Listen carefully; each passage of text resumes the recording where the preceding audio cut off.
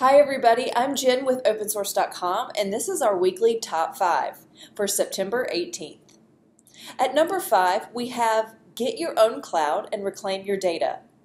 Own Cloud founder and CTO Frank Karlschek talks encryption, privacy, and open source cloud in this interview with George Y. Kuger.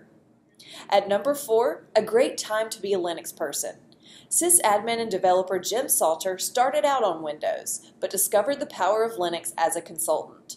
Read more about his Linux story in our series. At number 3, getting started with open source machine learning. Grant Ingersoll writes about how machine learning is quickly becoming a critical skill for developers to enhance their applications and their careers, but also to better understand data and help users be more effective. At number 2, experimenting with Docker on a Raspberry Pi. Jason Baker shows us how the Raspberry Pi can be a great platform for learning about new technologies. In this article, he takes a look at running a Node.js application in Docker on a Raspberry Pi. And finally, at number 1, APIs not apps, what the future will be like when everyone can code.